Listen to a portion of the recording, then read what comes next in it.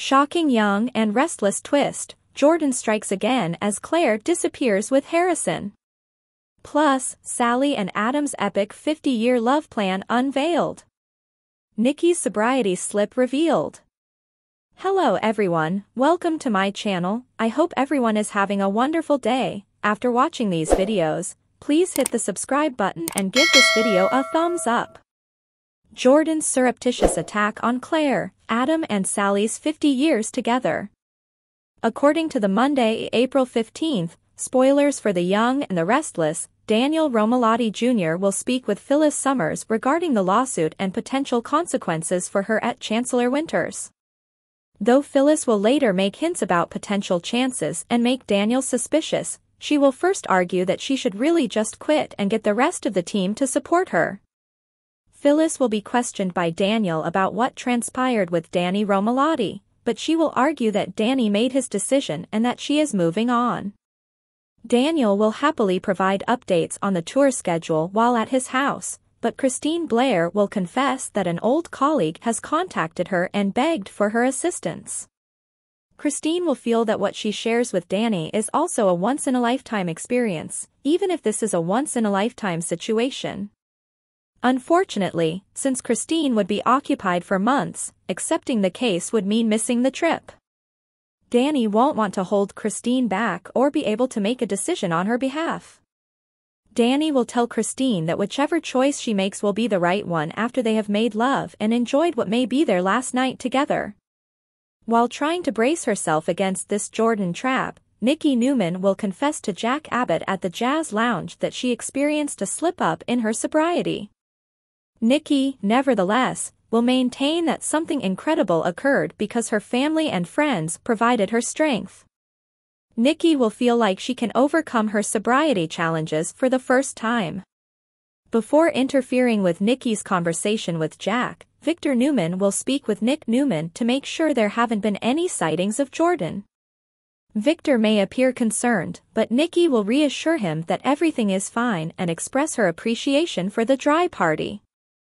Jordan will remain hidden outside the building as she observes Claire Grace walk away. Harrison Abbott will be angry that he lost his lucky charm during the party, but Kyle Abbott will think that his son may have left it there and will phone Summer Newman to see if she can find it. Summer will acknowledge that she doesn't see anything anywhere, but as soon as Kyle hears someone knocking on the door, he has to leave. Kyle will be happy to see Claire with her lucky bun, I'm sure of it. Claire will relate to Kyle the tale of her own lucky stone and how Jordan took it away from her when she was caught hoping for a family and friends. Claire will speak up about finally feeling free of Jordan's grip, and even though she thinks she should leave, Kyle will encourage her to stay and be happy for her. Harrison will hug Claire for finding his lucky charm shortly after coming downstairs in his jammies. Harrison will be happy when Kyle supports the notion of Claire reading him a book since he will want Claire to do so. Kyle will inform Summer over the phone that Claire has discovered the charm and brought it over when he gets back. Summer will seem horrified to learn that Claire is reading Harrison a story upstairs. In the upcoming Monday night episode of Y&R, Adam Newman will accompany Sally Spectra to her room and inquire about her vision for the future of 40 years. Sally will acknowledge that she hopes Adam will still be in the picture and that he wants to know. Adam will kiss Sally before things become more intense, implying that they may easily spend 50 or even 60 years together. Nick will be upset with Phyllis for evading security when they return to the Jazz Lounge, but she will maintain that she was unaware of the celebration because Summer had not made any mention of it. Phyllis will make suggestions that things will soon blow up in her face at Chancellor Winters once Summer joins her and Nick. Summer will remind Phyllis to use caution as soon as she discusses her huge plans.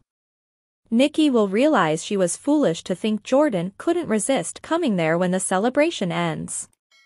Victor will assure Nikki that Jordan won't be able to torture them any longer and pledge to capture her. Harrison will take Claire upstairs at the Abbott residence once more and leave her alone while he uses the restroom. Jordan is going to sneak up on Claire from behind and chloroform her while she's waiting on the bed. Claire will rapidly lose consciousness while Jordan gets ready to target Harrison. When Jack and Diane Jenkins Abbott get home later, Kyle will have made a panicked phone call and appear to have given the police their address. Kyle will acknowledge that he believes Claire has abducted Harrison when Diane and Jack ask him what's wrong. We'll provide additional predictions on all the chaos as The Young and the Restless spoilers indicate that there will be many more Jordan surprises. The next update for today. Summer and Victoria argue over kidnapping, and Mama Bear yells for Claire. According to teasers for The Young and the Restless, Summer Newman will lose her mind upon learning that Harrison Abbott has vanished from the Abbott mansion. Jordan will be in charge, but since Claire Grace will be the last person Kyle Abbott sees with Harrison, there may be some uncertainty. Summer, who has a lot of trust issues with her cousin, will find it easy to believe Kyle is mistaken in thinking Claire is the abductor in this case. When Summer finds herself accusing people at the Tack House, Victoria Newman will, of course, attempt to play the role of the voice of reason. Summer will claim that Claire took Harrison once she acknowledges that he is absent. According to Y&R spoilers, Victoria will be astounded by the news and will probably protest that it is nonsensical. Although Claire loves spending time with kids, Victoria won't believe that she was trying to kidnap one. Claire has dedicated her life to starting a family with Victoria, Cole Howard, Nikki Newman, Victor Newman, and anybody else who will take her in since she was released from the mental health unit. Since Claire has been concentrating on starting over, Victoria won't believe that her daughter would suddenly abduct Harrison. It is incompatible with Claire's actions because she received the necessary medical attention. Summer would counter that Victoria might not know Claire as well as she believes. Ultimately, Claire managed to deceive everyone by portraying herself as Nikki's adoring, helpful assistant. That was back when Claire was employed by Jordan, who persuaded Claire to entice Nikki to travel all the way to the Oregon Lake house. Put another way, Summer can hurl Victoria in the face because Claire has a history of kidnapping people. When Victoria jumps to Claire's defense and says Summer had to be mistaken about everything, her Mama Bear side can come out in full force. Perhaps Victoria will point out that she makes more sense as a potential abductor now that Jordan is free. However, given their prior collaboration, Summer might believe Claire and Jordan are plotting together. Though Summer would wonder how Victoria can be so certain that Claire turned her back on Jordan, Victoria might assert that she did. Stay tuned for our predictions on how the Claire situation will be resolved, as this could turn into a very heated confrontation. Spoilers for The Young and the Restless indicate that Victoria will defend Claire in the meantime, so make sure not to miss any of the action. The next update for today. Mystery disappearance of Young and Restless solved. In addition, spoilers, come back for the upcoming lawsuit battle April 8th to 12th. This week's major drama on Young and Restless was mostly centered on Ashley's changes and Victor and Nikki's 40th anniversary. Here's a look at what transpired and what lies ahead. Lovers and friends. Though I'm not so fond of Audra falling back in for Tucker, I do like the notion of Audra and Sally being friends. I wanted her to turn away from him. She most likely does in her heart, which is why she won't go as far as to wed him. It's obvious that the man still has a deep romantic attachment to Ashley. His attempt to keep the reality from himself is reflected in his intense desire to wed Audra and move on. Why? What he took to be Ashley's rejection wounded him. It left him feeling exposed. He cannot for that to occur once more. Audra is going to need a friend, so I'm delighted she has one. When Tucker gets back together with his true love, she is going to be devastated. Ashley's modifications. We knew going in that Eileen Davidson could kill a story with several personas, and she did not let us down. In terms of this specific soap opera cliché, the tale itself was simple, but it was a lot of fun to watch Davidson play the several alters and switch between them. The most entertaining thing for me to witness was the dominant alter converse with people like Audra and Diane.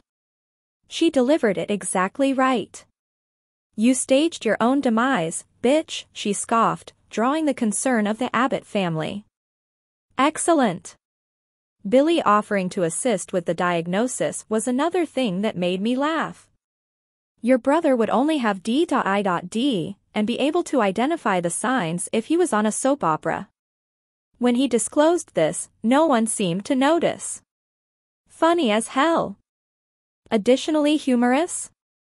After participating in this extremely taxing and, to be honest, terrifying intervention, Diane and Jack get dressed up and head out for a night of celebration.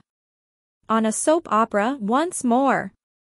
Of course, there will be difficult work to be done after Ashley's sleeping medicine wears off. Ashley is likely to be heading to Fairview for recuperation, as Sharon is the sole therapist in the area and rather preoccupied with her role as CEO of Cassidy First Technology. Find out who might be joining her here. Aiming legal action. We, along with a lot of fans, are curious as to whether Miss Hale Morgan will play Amanda Sinclair again when Daniel and Heather get ready to face Lily. Why? Unless Lily plans to hire Christine and she is going on a tour with Danny, she would be Lily's most sensible choice for a lawyer. Since Michael values Phyllis's son's head, we can't see him taking up a case against him, and Amanda has already represented Lily in legal matters. Nevertheless, Amanda was there to maintain order in the joint on Jill's behalf when we last saw her, so it's unclear where Jill sits in all of this turmoil. It might not even matter in the end. See why Lily might get fired in this instance. Cheers to your 40th anniversary. Aside from the daggers, Nikki and Victor's anniversary celebration was drama-free. Summer's eyes were blazing at Claire. It's important to note that this is a reasonable reaction to someone like Claire, and more people ought to have been wary about putting their trust in her. It would have been far more grounded in reality. Anyway, the speeches were excellent and it was good to see everyone acting politely during Adam's speech. Nikki appeared to have smelled something somewhat foul. For the family and friends, it was a very touching event, and it was slightly comical that Jack and Diane would be attending. Everything about it was perfectly romantic, from the slow dance that featured flashbacks to their first wedding to the ruby red ring. View every party photo that was taken here. Claire was seen sprinting after Kyle and Harrison on Friday's episode, where we left off at Nikki and Victor's anniversary party because the little kid had forgotten his lucky bunny. Jordan was still hiding outside, still wearing a man's disguise. Security is supposed to be particularly watchful, but they haven't asked any questions about the strange man who has been observing people by the entrance all night. In any case, the teaser indicates that Claire will meet them at the Abbott estate, where Kyle intends to extend an invitation for her to remain. Our handy-dandy spoiler images have revealed that Claire will eventually give Harrison a bedtime story in his room upstairs. Then, the teaser gives us the creeps by showing that Harrison and Claire both vanish. Although Kyle seems to believe Claire is to blame and that he shouldn't have trusted her with him, there is more to this story than meets the eye. You may see for yourself by scrolling to the end of this photo gallery. Yes, the matter is resolved. The only unanswered question will be whether Claire was an accomplice or a victim. Thanks for watching this videos. Please hit the subscribe button for more updated news.